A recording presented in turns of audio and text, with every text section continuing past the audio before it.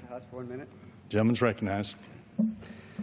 Mr. Speaker, a major Western New York health insurance provider announced today that they are seeking an almost 50% increase in health insurance premiums next year.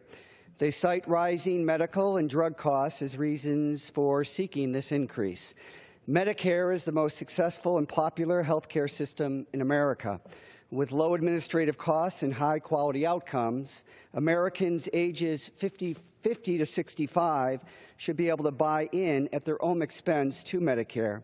Under this plan, Medicare could add 10 million more Americans using the leverage of 67 million Americans. This, Mr. Speaker, is real leverage to drive down health care costs and drive up the quality of that coverage. With real patient protections and full and affordable coverage for pre-existing diseases like cancer and diabetes, Medicare should be an option for Americans 50 to 65 years old. I yield back the balance.